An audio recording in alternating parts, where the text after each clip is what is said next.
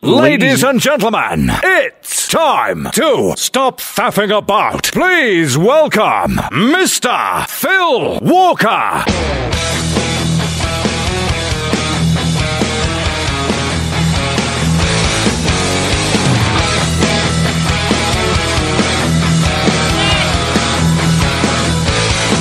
I was lost down before you turned my life up. Thank you very much, ladies and gentlemen. Please stop clapping. Oh, you have.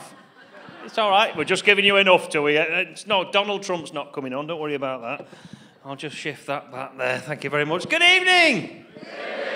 Nice to see so many of you out. Give us a cheer. Who's from Lytham? Oh, quite a few. Who's not from Lytham? Loads. Loads not from Lytham. Where are you from? Blackburn. Oh, did you come in a car on Buzz? Car? Come in car. Put it in car park. What's that? So you're big in Blackburn? Thank you. 10 years in Panto. King George's Hall. Did you ever see me in Panto? Oh, yes, I was. It's behind me. What, your career? Are you from Blackburn? Are you? Really? What's your name? Marie. Nice. Marie from Blackburn. You've got to have R's in your name there, haven't you? Marie. Are you with Marie? The accused. I love that, yes. Who's this name? What's your name, sir? John. John. Nice to see you, John and Marie from Blackburn. Come on, living the dream. What brings you to Lytham then? Why have you come over here? To see me? You're not stalking me, are you? What do you do in Blackburn, John? Not so much. He's retired. Oh, that's okay. Yeah, well done. What did you do beforehand? You'd rather not say? Okay. He was what? An international spy? From The name's Bond, James Bond. Licensed to do nothing. International spy from Blackburn. I like to see that. Are you ready to welcome our first section? Well, I'll tell you what, Mike, big Mike down the front here. Would you start the applause and spread the clap throughout the room? It's probably not the first time you've done it. Just sort of spread it around the back of the room.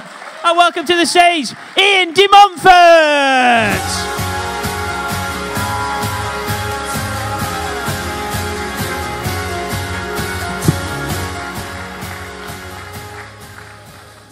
Good evening, ladies and gentlemen. My name's Ian de Montfort. I'm a spirit medium.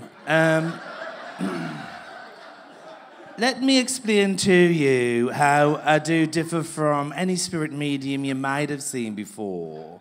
They have messages coming through for you from people that you knew, whereas I've got messages coming through for you from people you didn't know. Okay?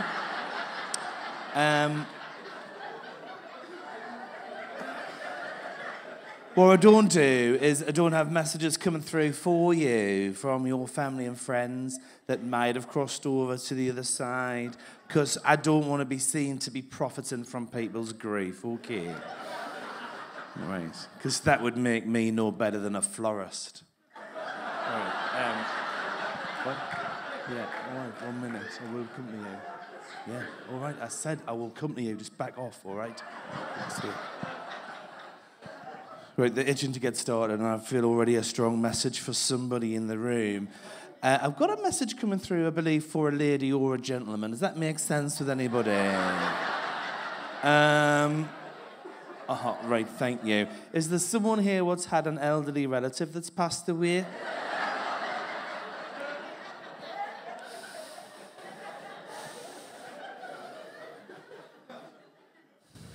No. Right. So you're all from a long line of immortals, are you? Right.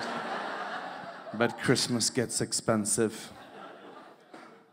Right. What I want to say about this gentleman trying to make himself known, the manner in which he passed was probably that what finished him off. Does that make sense?